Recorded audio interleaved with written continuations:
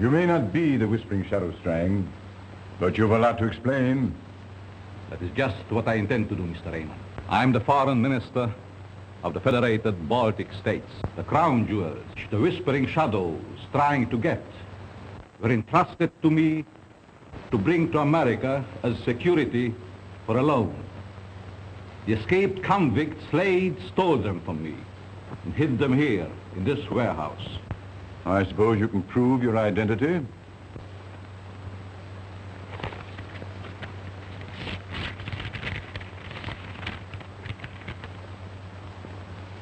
Why, Your Excellency, why didn't you tell us all this before, instead of allowing us to believe that you were the Whispering Shadow? Because the resulting publicity might have bankrupted my country. I heard shooting, Chief, and grabbed this man trying to make his getaway.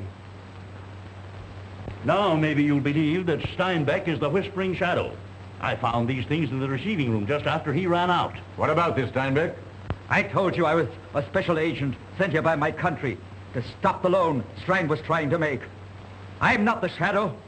I never saw that cape before. How do we know these things don't belong to you, Mr. Gerald?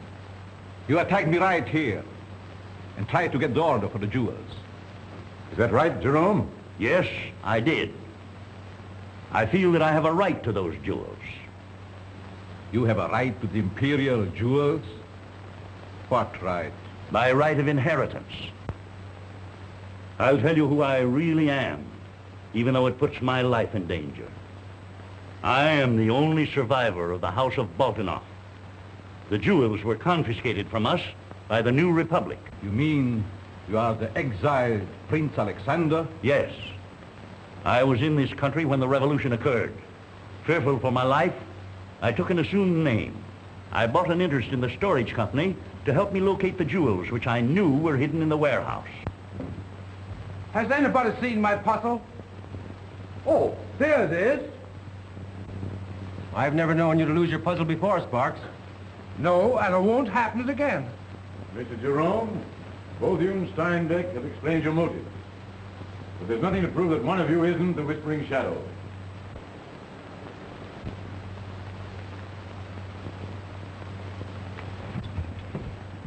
Hey, what's the idea? Don't do that, Mr. Foster. Say, Foster, what's come over you? You hold him and I'll show you. I just found this in my pocket. The Shadow's death disc. How did it get there? Never mind that now. Watch. Watch that disc.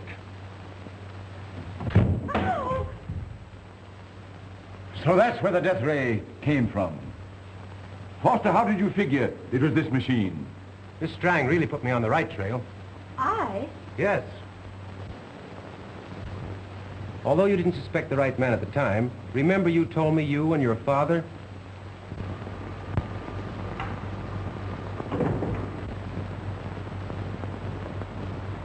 There's nobody here.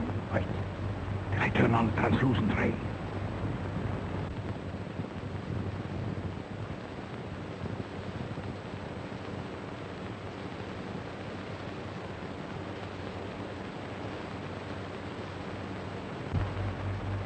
Mr. Jarvis.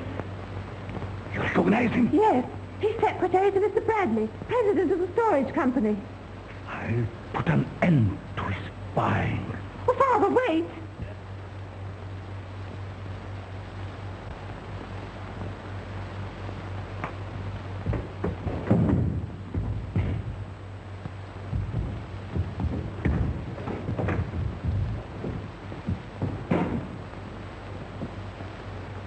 You were right. It is best not to let him know we suspect him. Follow him quickly.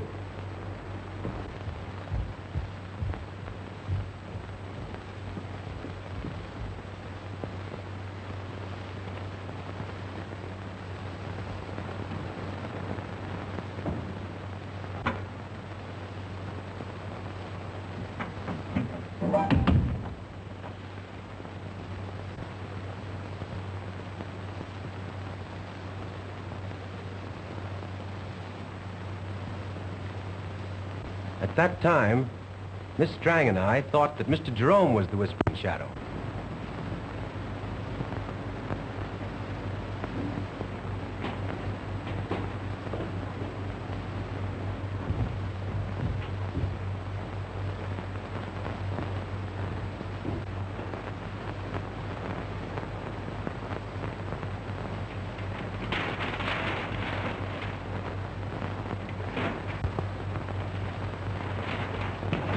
Game's up, Jerome.